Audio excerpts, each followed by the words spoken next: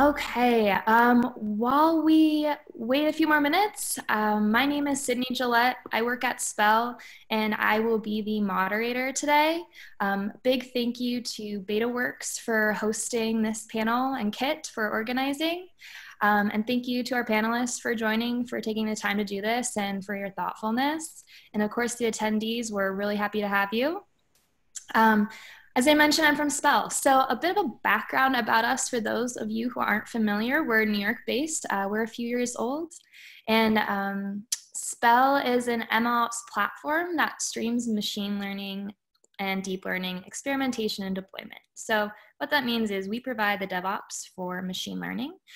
We're really an end-to-end platform, and we provide the infrastructure and tools that allow anyone to prepare, train, deploy, and manage machine learning projects. So whether you're just getting started in machine learning, maybe you're taking a course online, whether you are experienced on a team or maybe even leading a team, check us out.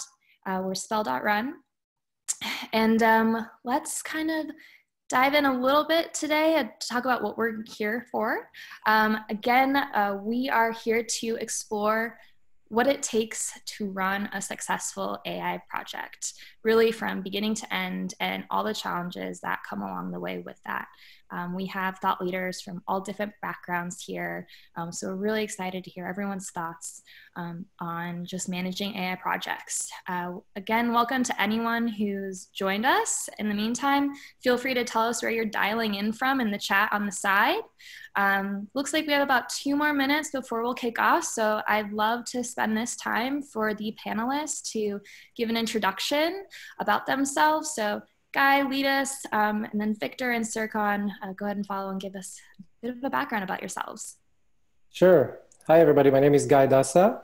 I'm from Verizon Media, previously Yahoo and AOL, acquired by Verizon, and I run Verizon Media's visual intelligence group, which is specializing in artificial intelligence for image and video.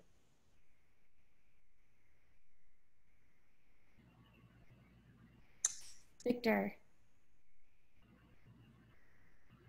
Hello, everyone. I'm Victor. I'm the technical director for Doberman in New York. We're a design and technology studio, originally from Stockholm, started in New York as well. We help companies and startups to apply design and technology to solve problems, and a lot of those using AI. So I'll happy to share anything that we've learned from that. Glad to be here. Great. And I'm Serkan Piantino. I'm founder and CEO of Spell. And prior to building Spell, I ran AI research at Facebook and was site director for Facebook in New York. And we built Spell to take a lot of the cool technology that we were developing and doing research on in AI and make it more accessible and easier to use and deploy into real-world projects with Spell. So hopefully happy to share some insights about what it takes to make those projects successful. Great. Thank you, everyone. And just to let the attendees know, we are going to be leaving 10 to 15 minutes at the end to answer your questions. So please do questions into the Q&A as they come up. Don't be shy, and we will get to those at the end. Okay, so we're at 3:05. Let's dive in. I'd love to kick off the conversation about learning about the interesting machine learning projects that you're working on or have worked on in the past. Guy, why don't you lead the way here? Sure. So if I talk about the more recent years, I mean, prior to Verizon Media, I was at Facebook, and I worked a lot on personalization of the newsfeed. Actually, Serkan was one of the first developers or people who ran that. And there it was more about personalization, about matching content to people. But in the last 4.5 years, I've been focusing more on video and images, and especially around cognition of video content. So not the first degree machine learning of detecting and segmenting objects in image and video, but more around what do we do with that? How we understand the semantics of videos, How do we create useful annotations that can help us monetize the content we have and create better engagement? So that's been a core areas of focus of mine. Along with that, there's a lot of work that we do around face recognition and face memorization, which is an interesting problem space for us and relevant to our business. The business meaning the greater Verizon, not Verizon Media, which is more of a media company. Accessibility. So there's a variety of problems around consuming content for people with disabilities, where AI plays a great role. AR experiences, especially for sports and realistic experiences that combine digital information into real world environment expressed through video. And also rethinking shopping experiences. So how would people consume, discover products and experience shoppable products in a digital environment? And this is even more true now in the COVID era, where we can't go into brick and mortar stores. So there's a lot of new experiences that we need to think about. So all these involve a lot of AI and a lot of computer vision and modeling. And that's the kind of problems that I'm looking at.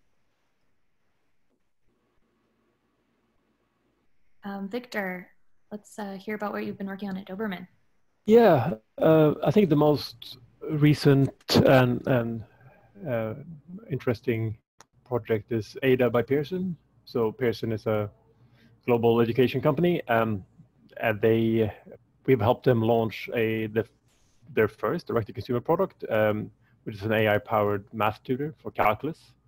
So for higher ed, which has about, I guess, 5 or 6 sort of discrete ML components to it, including stuff that's been done a lot, like OCR, and things that are more a little bit more interesting or newer, as like reinforcement learning for building out learner profiles and sort of understanding how individuals best learn and consume learning content, which has been a really interesting and challenging project. A lot of problem solving around operationalizing these technologies and optimizing them and sort of figuring out how to best deliver them. And then we also we do quite a lot of internal sort of experimentation and prototyping and development. And the most recent one is something around the Bechdel test,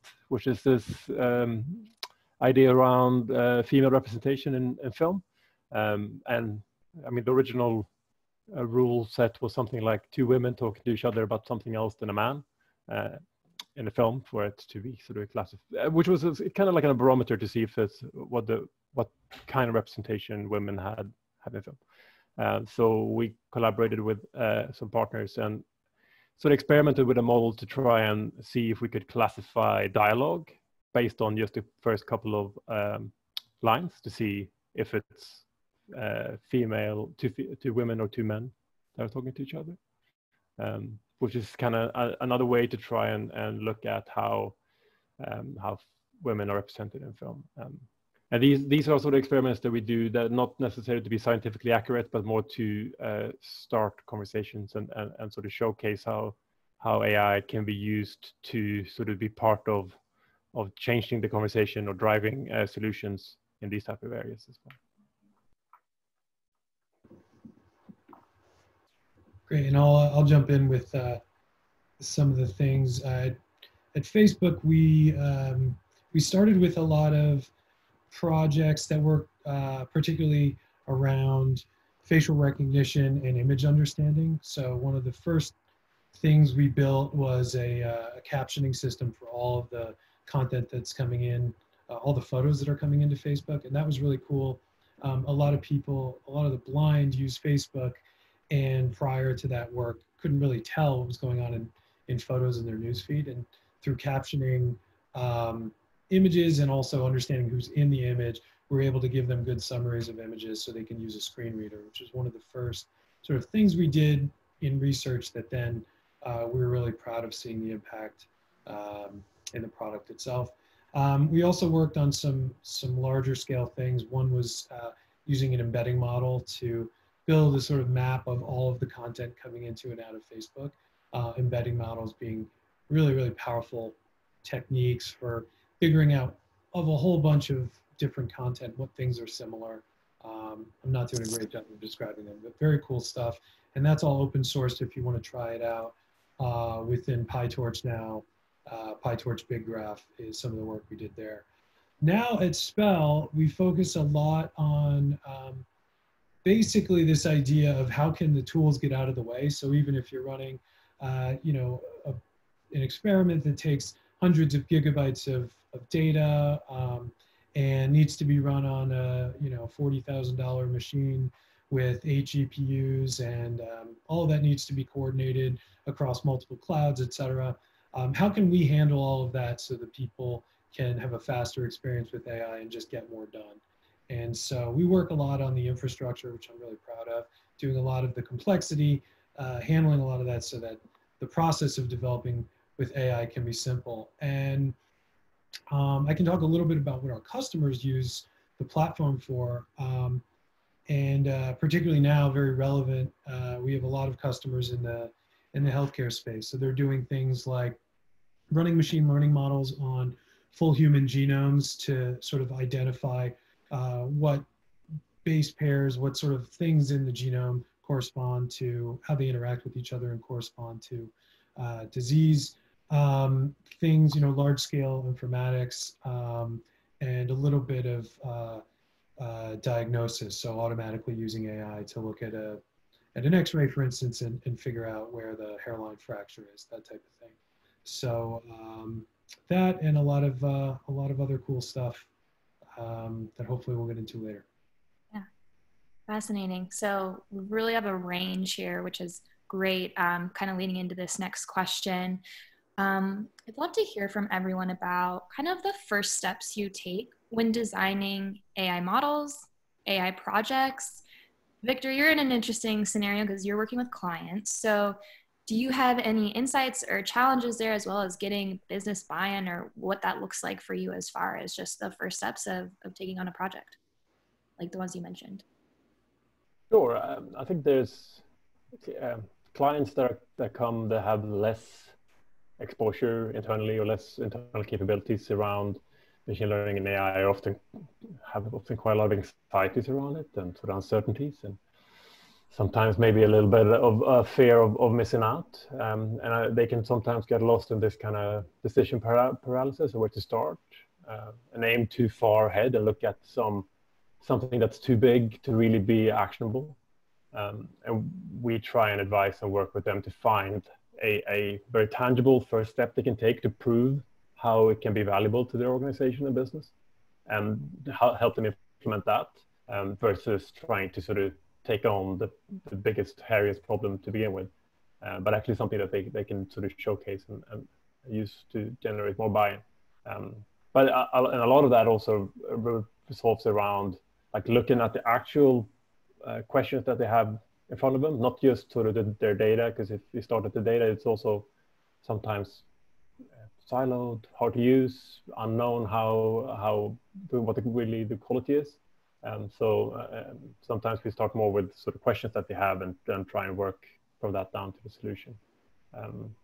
And sometimes AI is not also the answer, you know, when you start from that perspective, which is also good to know, so they're not kind of building something that then ends up not being valuable in their case for showcasing AI or machine learning.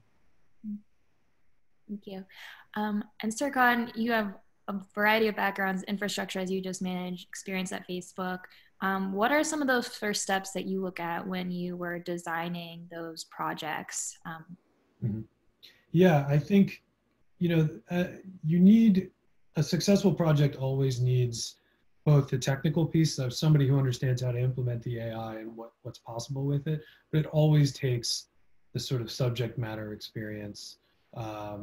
You know, it always takes somebody that understands the problem that they're trying to solve deeply, and maybe doesn't know about how the AI under the hood works. So sometimes one strategy that I've used is try to articulate what is and what isn't possible with the technology. That tends to be pretty hard, especially in, for instance, when I'm trying to talk about NLP and how far that's come. The difference between things that NLP can do really well and things that it can't is pretty subtle. And I think I find that hard. So a lot of times I ask people, if you had an army of humans in a room and, what's in a repeatable process, like what's something that you could ask an army of humans to do, maybe we can turn that into an automated system that we can have machines do. So that's kind of the first process, is like technical sort of trying to turn something that's like a vision from somebody who understands their space really well into like a more concrete process and like a more sort of function where there's inputs, and if we could take those inputs and figure out these outputs, then we could turn that into a really amazing experience. And then I think the second thing is, even with something that's very precisely specified like that, it's not really clear that AI is ever going to work on it. There's been a lot of results where you see all these amazing demos, and on toy data sets, you see something that works really well, but as soon as it transfers domains just a little bit, you can have all types of problems. So the next step is really just like getting that absolute baseline of performance, taking something off the shelf, taking a small amount of data, trying it out and seeing if, this is really going to pan out, because that's not always obvious. And then hopefully those two things line up and you get into the sort of like meat of actually building the thing. Yeah, I may jump in if that's okay, to also add. I agree with what Serkan and Victor said. I would also look at the overall framework of what are you trying to solve, which I know it's a cliche question, but it often changes dramatically what you're trying to build. I would be very critical about this question, and especially if a customer comes to you and asks you, can you build X, Y, or Z? And sometimes they don't really phrase the question of what they're looking for well enough. And it's worthwhile to drill in and have a better understanding of what are the metrics they're trying to optimize for, what is really the problem that they are looking into, and are they looking at the right problem? Maybe they need some discussion to clarify within themselves and with you. The other thing also is, and I think Serkan mentioned that too, is there's a lot of open sourced models out there and frameworks. So you don't need to reinvent the wheel for every problem you're trying to solve. There's so much out there, and it's supported and it's maintained, and running a model in a production environment at scale is expensive, and it's often something that you should think about in advance. How are you going to run it? Is it going to run on mobile devices? Is it going to run on a server? How often will you need to update the model? So all these questions need to be thought through in advance, because once you're providing the solution, you need to support it, and you need to make sure you can actually do that. Great. You all kind of hinted at this. Let's talk about challenges. There's many more I'm sure that you've all experienced. Would love to hear maybe some stories even that we can learn from, but let's dive into typical pitfalls or challenges that you've come across in projects that you've led, maybe even things that came up that you weren't expecting. I think that a guy mentioned there in terms of hosting a production and sort of running these as production services.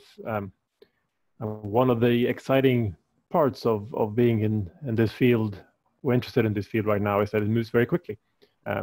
We had a situation where using Google's AI platform, from 1 week to the other, our performance increased by 10x because they released a new machine that made it accessible for prediction, which is kind of both a blessing and sometimes a curse. Like, you don't really know what's coming down the line, so it can be kind of difficult to design for that.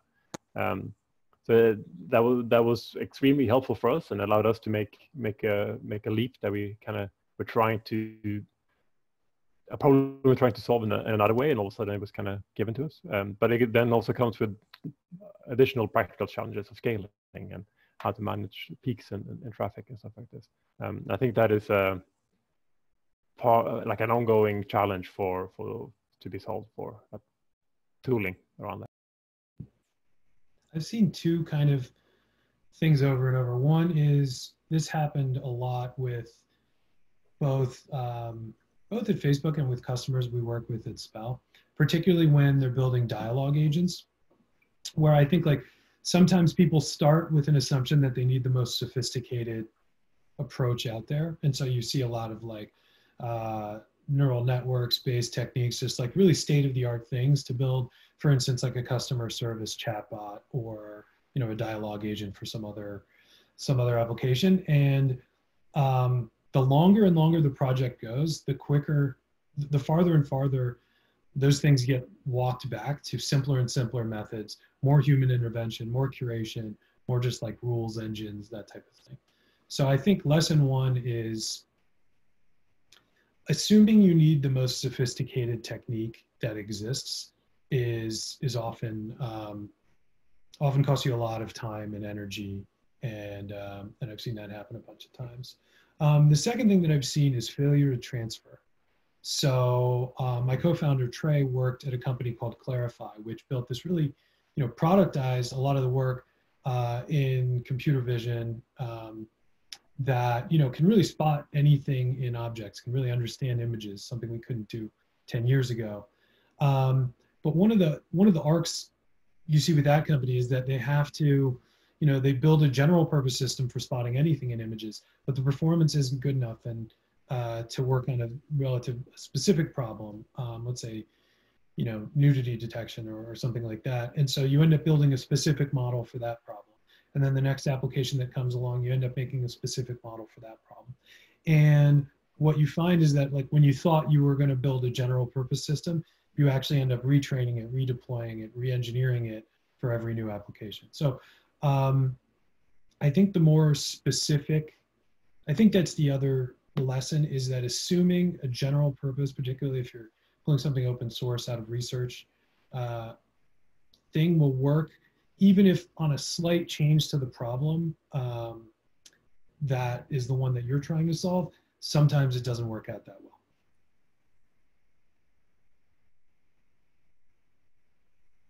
Yeah, I would add, think incremental. We tend to think about solving the whole problem in advance. I know I've done that, people I work with have done that many times in the past. And it's good to break the problem to smaller pieces and then try to solve incrementally and learn and shape the solution as you go. And also, we make some assumptions on the business, and you know, I used to think that the technology is the harder part or the hardest part, but learning that there's a lot of other complexities that involve how this technology is actually going to be used. For example, do you have content rights? Do you have if it's an advertising product, is there actually an appetite from advertisers? So going back to the business questions. So this is, again, from my experience, something that I learned and highly recommend thinking about as you design your solutions. If you're in a situation where you're planning a project that is an AI or machine learning driven, try to have some kind of milestones that you can communicate and you can make a course correction, so you don't end up working for many months on something and then it's irrelevant. Not to mention that there may be some open source solution that would be better than yours by that time that you reach your final milestone. So keep reevaluating all the time. Yeah, I really agree with that. A lot of the work that we're using was frontline research just a couple years ago, and so I think a lot of AI being used for real problems is also bringing a little bit of the research mindset into places, into industry. And the research mindset is very incremental. The analogy people use is like feeling around in a dark room. And I think that's really the experience. Even if you're using known technique in a very well-structured environment, you're still experimenting, you're still figuring things out as you go. And that's a change, especially for people who have a software engineering background. You're used to being able to see all the way to the finish, at least in some sense when you start a project, but that's not really possible with ML. So you have to take it step by step. Yeah, that is something we've seen quite tangibly when collaborating with R&D departments on the client side. So larger companies with sort of several maybe different R&D departments that do data science or different types of development. And I have found quite a lot of overlap in terms of mindset, in terms of I would say ambition, in terms of how to want to work and how to sort of work iteratively and database and so and shape the solution.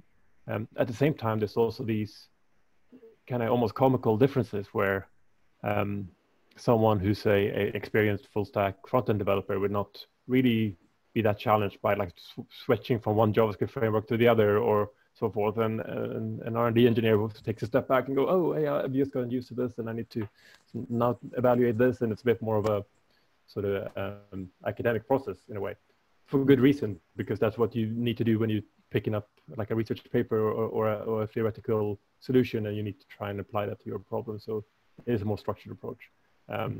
But that can be very complementary. You can find really good collaborations there where there's a clear handover, both from a product design and system design perspective, and architecturally. So you can sort of set up your workflow to really enable that collaboration. Yeah, I want to add one more last point, which is think about how you're going to support your models, your work, how you package it, because if you deliver a solution to a third party or internal customer, it doesn't matter. You need to own it and support it, and maybe the data is such that you need to retrain the model every now and then, and so think a lot about how you package your work, whether you use Docker images or you use an API behind as the front-facing interface to your customer. But strive to have really great documentation and proper packaging, so that will be easier for you to support what you deliver, especially if you have a lot of people, different customers who consume it. You want to make it as simple as possible, because otherwise it's going to be a nightmare for you to update everyone that they need to download the new Docker image with the new model and so on. Great. We sort of hinted at this kind of idea of communicating and educating. So when it comes to your approach of sharing outcomes, where you're communicating and educating people maybe about the results of those experiments, even the challenges, what does that look like for you? What are some of the challenges about communicating results?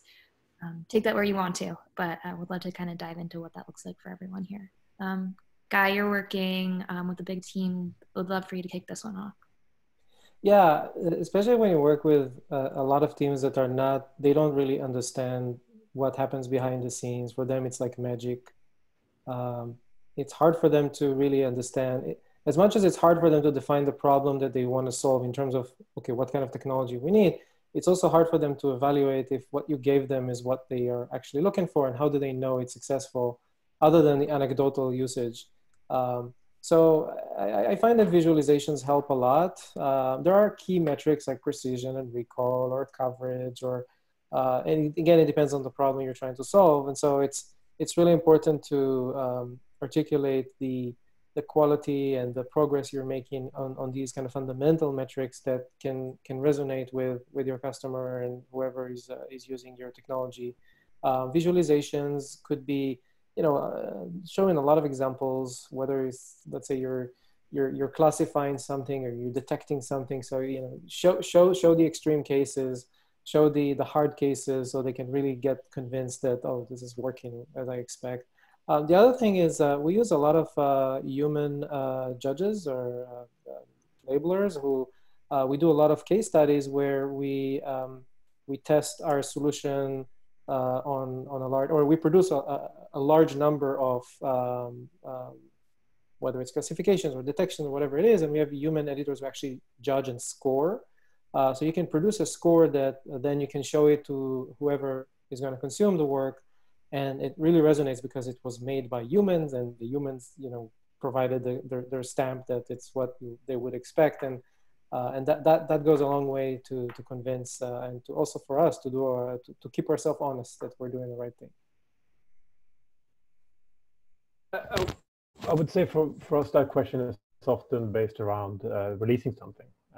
A lot of our internal experimentation that we do, I think maybe as a company rooted in design, we sort of naturally want to tell a story around it and build something out of it and get it out there. And whatever shape that is. So I think releasing source code and sort of writing articles is kind of like a baseline in that regard, and something that I think is kind of expected. But also releasing the actual product and an app on the App Store, or an API or whatever it is that you've created, so people can try it and feel it and experience it in some way.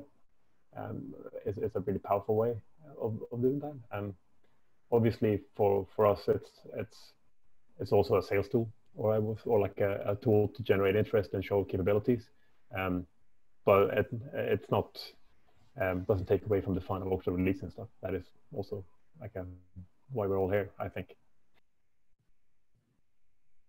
Yeah, I mean, everybody already covered it, but definitely from my experience at Facebook, we had one little iOS app that was our AI demos app.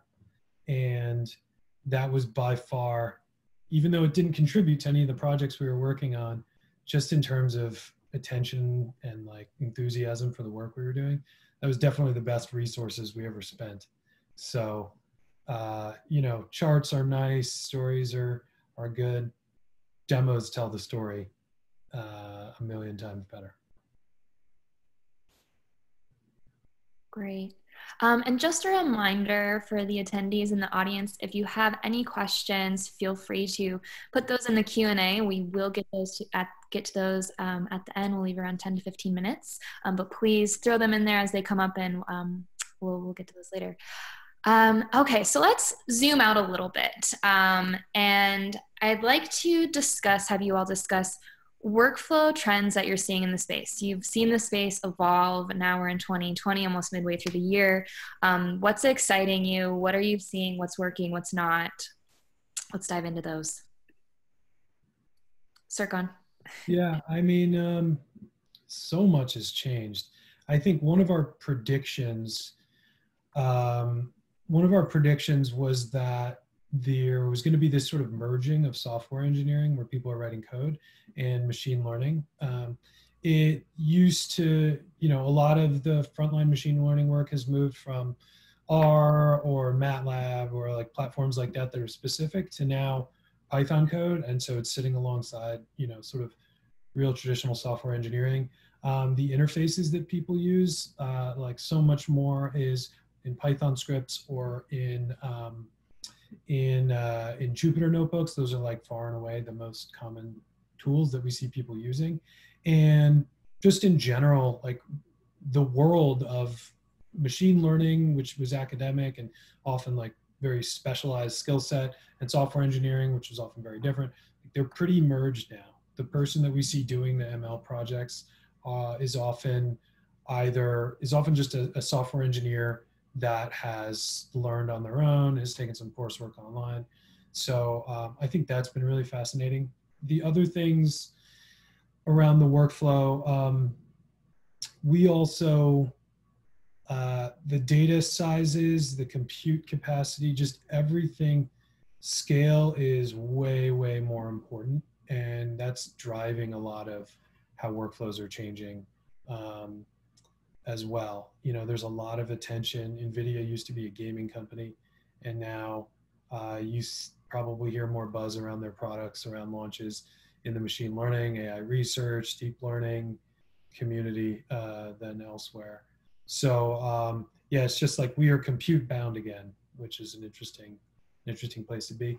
And then you know, just building Spell, we guessed a little bit at what people were going to want to be doing when they started to get more serious about AI and ML. And it's still very early, even though AI research has been going on for a while, and AI is something we talk about. You see movies about it, you read about in Wired magazine, et cetera. It's still very early in terms of it actually getting used in a lot of industries and across most of the corporate world. And but it's happening quickly, and there wasn't even really a name for the software that makes this easier. And now there's a whole field called ML ops, which is, you know, kind of the category we're in. There are, you know, people, new companies the ecosystem is growing really, really quickly. So just a huge explosion, a lot more coding than, and a lot more software engineering expertise, and a lot bigger, more expensive computers. Yeah, I was going to say, we see our clients invest time and effort and manpower and people power into building these tool chains themselves, and duplicating efforts between companies, and also diverting effort maybe away from core expertise in machine learning or whatever. So we see quite a lot of people needing these sort of already prepared, worked through, tested, proven solutions that kind of tie together from data to production, and sort of price traceability and collaboration and handoff between sort of research and production. That is definitely, and I think you're starting to see some, I guess, MLOps as a term it's a great sort of umbrella, and you're starting to see these kind of distinctions underneath that in terms of the pipeline that sort of these projects go through, which is great. I wish a lot of our clients R&D teams spent less time on tooling and more time on machine learning. I would add to that, first is that there's lots of great conferences and workshops. There's a lot of good stuff that is available publicly, and it's becomes really quickly building blocks in the process, in the workflow, as it's easy to incorporate. And the other thing is synthetic data, which is also, data is always a big problem of, even though there's plenty of data sets out there publicly available with license to use, there's still a lot of areas, that the public data is not going to cover all the possible types of data. And so there's new techniques around that make the workflow simpler and a lot faster. And finally, I find that there's a lot of tools in the cloud, the public clouds. We use AWS a lot. So whether you use SageMaker or Kaggle, in some cases, but there are a lot of other tools that make the process a little easier. Jupyter notebooks that were mentioned. So, yeah. I was say one area that I'm certainly not an expert at, but that I find really interesting, and I've seen a little bit lately, is sort of automation of bias control and interpretability, and like having not only from the perspective of sort of managing the bias of models, but also from a sort of regulatory and oversight perspective, which I think is really interesting.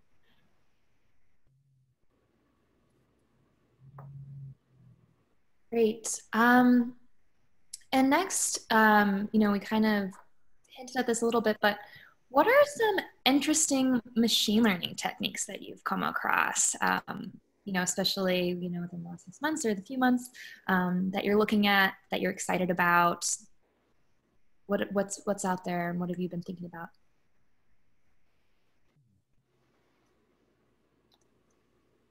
I'm really interested in, sorry, go ahead. Guy, you first, please.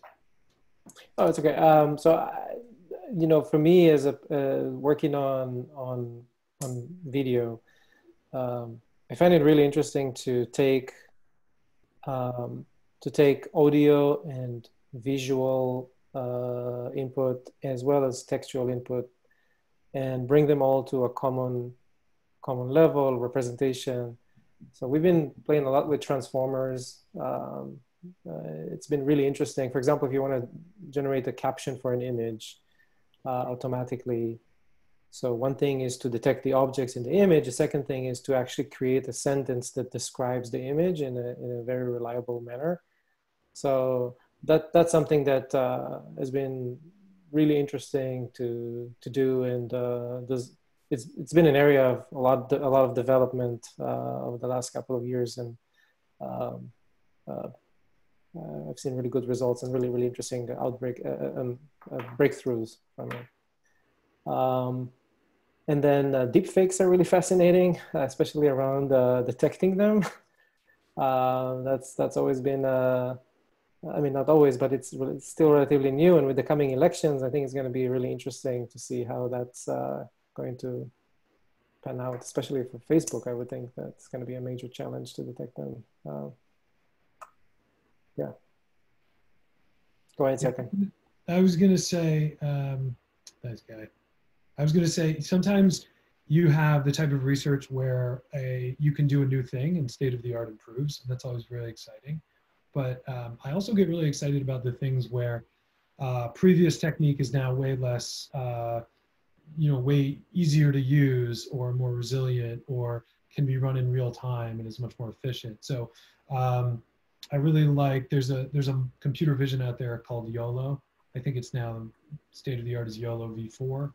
And it does object detection. It'll draw bounding boxes around all of the elements in a scene and label them. But what's cool about it is that on relatively easy to find hardware, it'll run at 30 frames a second. So you can, actually see in real time video, this machine that understands all the different objects that are in there and how they're moving. That's really exciting. I like the creative aspect of a lot of things.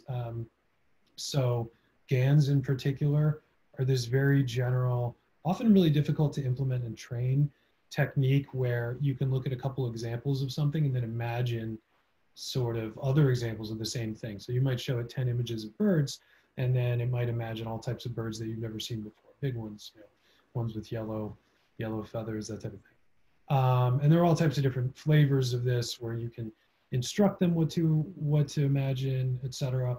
We're actually, we built one that we trained on both images of Bob Ross paintings, but also on segmentation masks. So we'll be releasing something pretty soon where you can kind of outline where you want the sky to be and draw a little mountain. And then the network will automatically color it in and make it a full Bob Ross painting. So look for that. That'll be really fun to play with. So a lot more creativity in how we're applying these things. And then I also just, sometimes the innovation just comes from doing the same thing you were doing, except 10,000 times more. And so every time there's a new chip that comes out, every time we can touch a different, we have this intuition, we know these numbers that like the biggest neural networks that are kind of models of the brain that we can train now are on the order of a couple billion neurons. And even those take a really long time to run any kind of training on. We know the human brain is somewhere around 100 trillion. So scale is a part of this question of what type of intelligent stuff we can do. And I hope the chip designers are working as hard as the ML practitioners. Yeah, I was gonna definitely talk about GANs because I think that's really fascinating and fun to play with. I think the only thing I'd add we look at or think about is kind of running edge AI or sort of models closer to the user, partly for performance and partly for privacy aspects. We've been playing with this platform, prototyping platform that Google has called Coral, which is basically a Raspberry Pi with a TPU on it, and you can get some really high frame rates and sort of prediction rates going locally, which is really fun. And that kind of opens up some creativity as well. Great. Okay, a bit more of a serious question and one that's valid, and I think we hear this question come up a lot, but it's always interesting to hear everyone's perspective on this. Let's talk about keeping data secure and avoiding bias. How do you approach that? Serkan, can you start on this one? Yeah, we, and I definitely have some stories around this. I mean, we, one of the groups that I ran was the facial recognition group at Facebook, which was really a lot of really powerful technology, but we immediately started seeing differences in performance based on, race and gender. There's just a lot, when you start putting humans into machine learning systems, it's one of the first things you need to check for is are we introducing bias? And we came up with not just,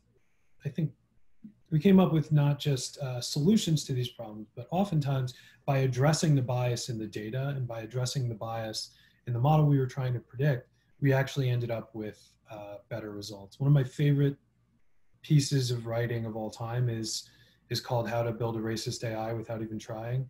If you Google that, you'll find it. And it basically is a really short tutorial on starting with Wikipedia posts and then building a sentiment classifier and then checking based on reviews on Netflix that sure enough your sentiment classifier does a good job of spotting bad reviews and good reviews, and then starting to put in things like people's names and gendered job occupations. It's like very sort of alarming how easily it is to introduce really dangerous biases into a machine learning system. But the better part of the story is that later, by debiasing some of the inputs, by sort of addressing that earlier in the process, not only do you get something that's a little bit more sensible on what it determines to be positive and negative, but also you get better overall performance. And so, so anyway, yeah, bias is really an important thing. I think there's a whole field of research, and you're starting to see some products that anybody can kind of use that do a lot for bias and model explainability, which are kind of different pieces of the same coin, et cetera. In terms of data privacy, one thing we found is we've had to put a huge amount of work into being very flexible about where pieces of our infrastructure, where our tools actually operate on data. So we're in the business of making data and a GPU or a machine somewhere appear instantaneously somewhere so an experiment can run and you can get the results. And what we found working with customers is that we have to be really careful. We have to build into our system boundaries so that most of our customers will not work with Spell if their data leaves their cloud environment or their physical hardware or things like that. So, our approach to privacy is go to where the data is and make the software work around where the data is and around the security and privacy realities of the customer we're working for.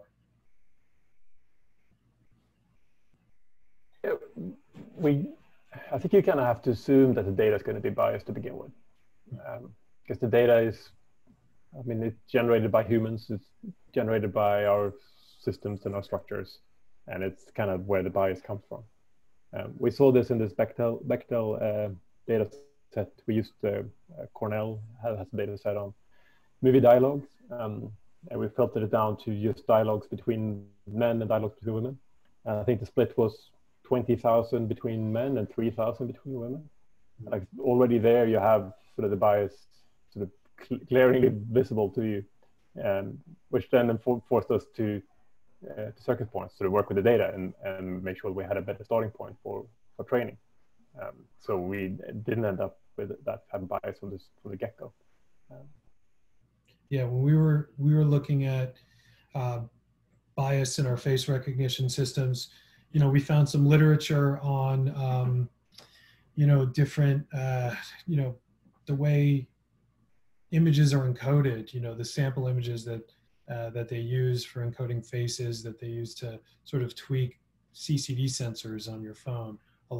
They're looking at, most often white men and white women for those things. We found literature about bias going back to the 50s when, film cameras were a real thing.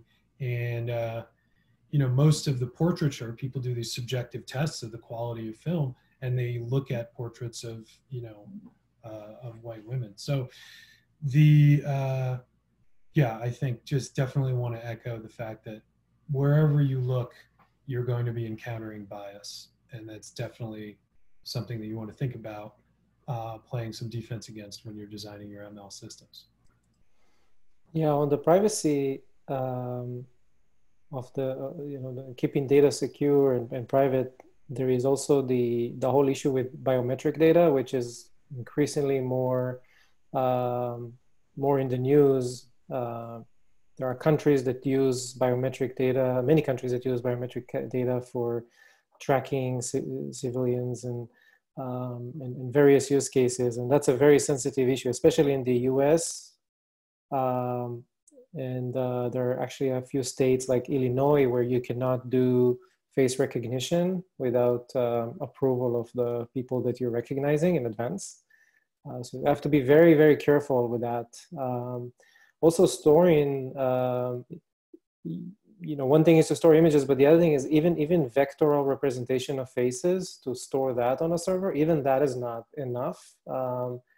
There's all sorts of regulations and retention policies that you need to adhere to make sure that your data is secure.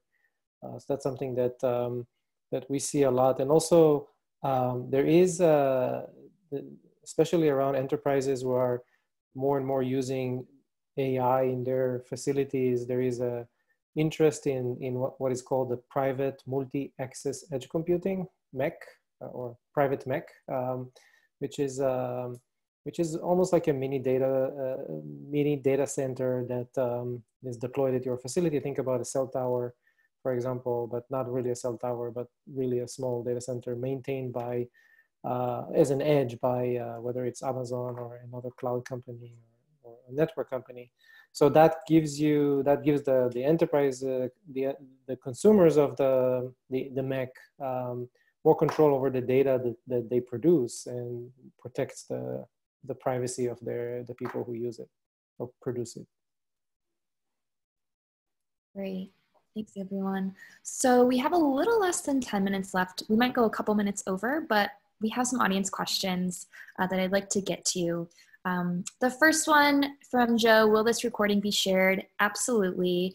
If you sign up for Spell's MLOps newsletter, we will be sharing a link to the recording. So if you just visit spell.run, at the bottom of the page, there's a little sign up, and we'll put a link as well in the Q&A so you can access that. Okay, so let's dive in. Our first question is from Rebecca Evanho, and Victor, I'm going to send this one your way first. She says, "Hi, I'm a conversational AI designer. I'm curious how you folks view UX design. Is that part of your process? How do you view the relationship between development and design in the ML AI space?" It's most certainly part of it, yes. For this project we did with Pearson, we did about 150 user testing sessions, testing out how to surface AI feedback and AI sort of interactions in a way that resonated well and sort of provoked the type of response that we were looking for from a learning perspective. We are a very interdisciplinary oriented group. Designers and developers work together from the start, side by side. It's not like all the designers need to be ML experts, but part of what our developers are really good at is translating between sort of the technology side and the more user-facing and more business side, and bringing designers along on the journey to be able to understand and input along the way.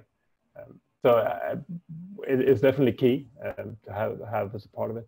It's obviously also the point that the guy made several times around, like, starting with the question and going back to what you want to achieve, and sort of finding out what the problem, what the limitations are. It's something that designers are experts at. Design is a great practice for. So you kind of want a two-way interaction there in order to really build something that meets the need that you set out to do. Great. Thanks, Victor. Anything else to add to that, or we can move on to the next one? All right. The next question is from Mehdi Esmail, and pardon me if I mispronounced your name, Mehdi.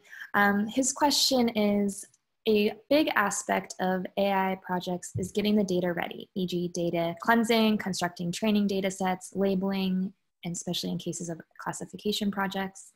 What approaches are you using to streamline and automate these critical time-consuming steps? Serkan? Yeah, so definitely managing data is one of the biggest challenges.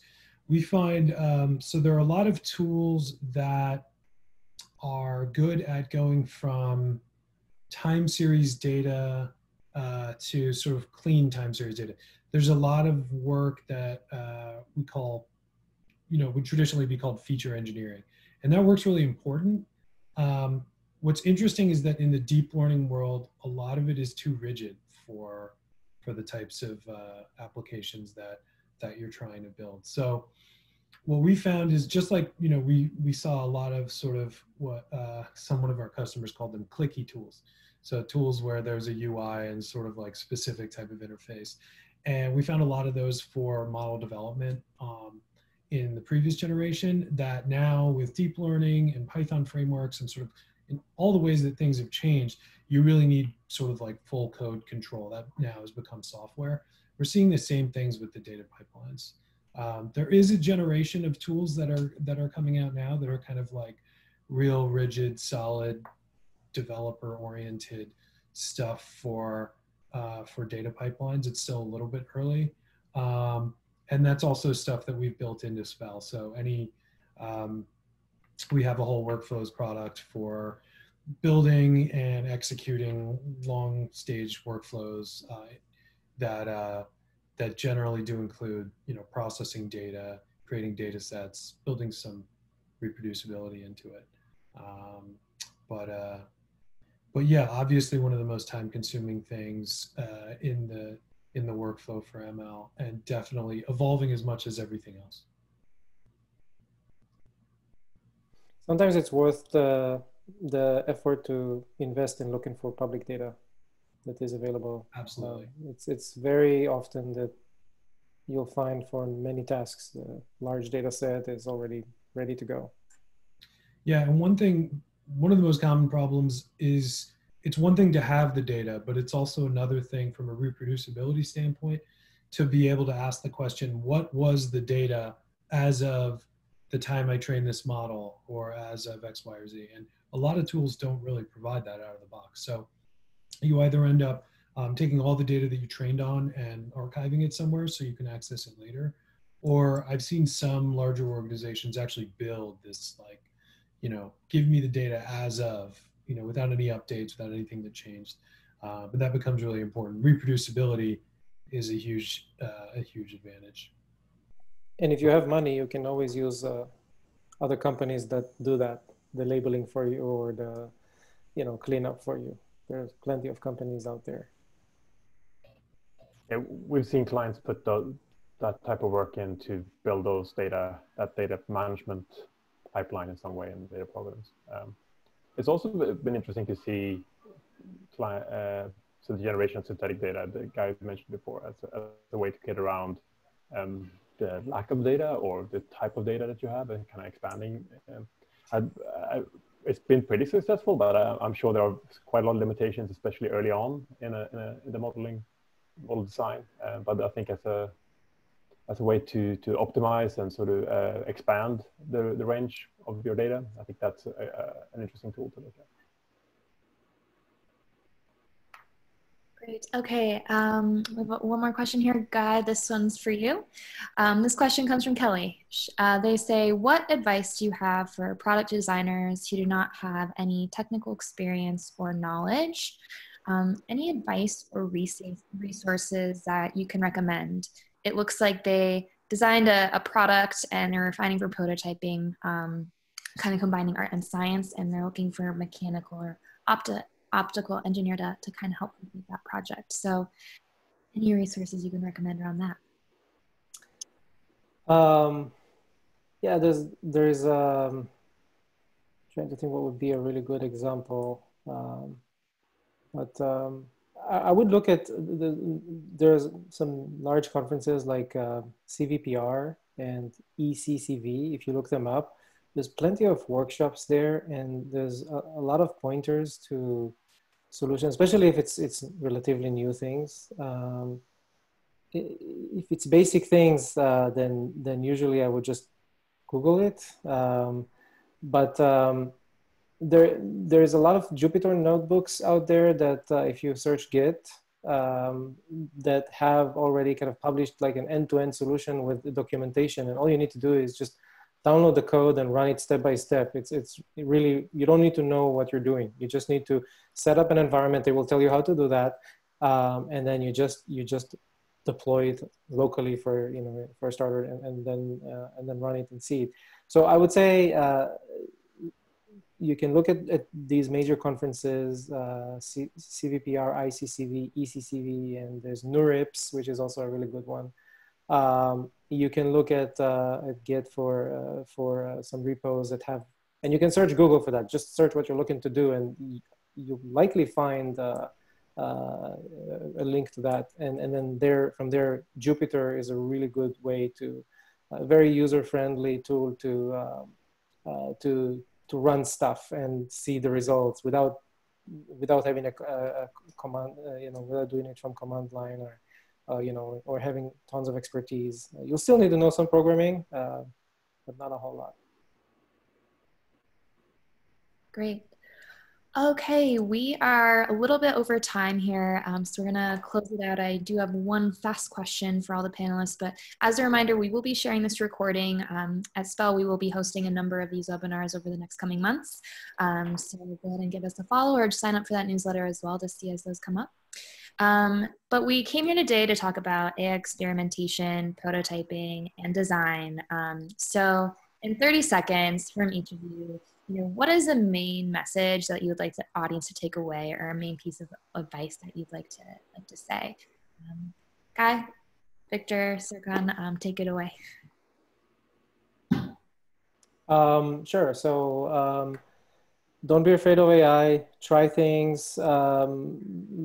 Do your research. Do the lookup for what's out there, because unlike 5-10 years ago, a lot is open source, a lot is shared. So don't approach AI as, oh, I need to start from scratch, I need to know everything. You don't need to know everything. You can just look it up. You can find what you're looking for. Probably 90% of what you're trying to solve is already solved by someone else, and it's publicly available. So I highly recommend that, start from there, and then incrementally add whatever you want to do that is going to get you to where you want to go. Yeah, I was going to use the exact same word. Don't be afraid. It feels like in the level of the tree of complexity, there are tools all the way from super high level and user friendly all the way down to the super advanced. And you can, at this point, find a tool that can fit your style of learning. If it's visual, if it's more data-based or logical based, and also matching your sort of skill level if you're coming at it with some development experience or none. It's all available to you, and you get stuck in. Yeah, and I mean, mostly I'm going to say the same thing. I think early on, research labs, Facebook AI research, Google DeepMind, Google Brain, OpenAI, I think we did a really bad job of turning AI into this very academic, very inaccessible, very sophisticated, complicated thing. And that's how people perceive it. And sometimes even like a scary thing, like, we don't know what the scientists are doing behind closed doors. We definitely know what the scientists are doing behind closed doors. I would say, going from that world to, we used to host a study group every week at the Spell offices, and we had, one of our best students, somebody who was helping everybody else get through the curriculum and with their problems, had only learned, he had spent the previous month learning Python, and now was learning AI and was building, his project was building a voice control system for his sister, who was blind, to operate her Mac and do more things with her home automation system.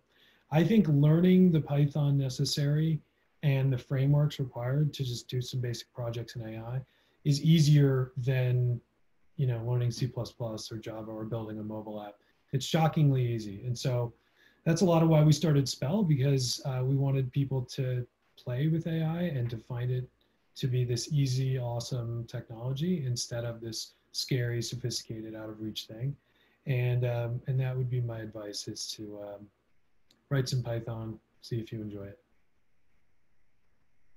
Great advice from everyone. Okay, we have hit the end. Thank you, Victor, Guy, Serkan, for your input today. and to all of our attendees for joining. We'll be doing this again, and we'd love to see you there. So have a great day, everyone, and we'll catch you next time.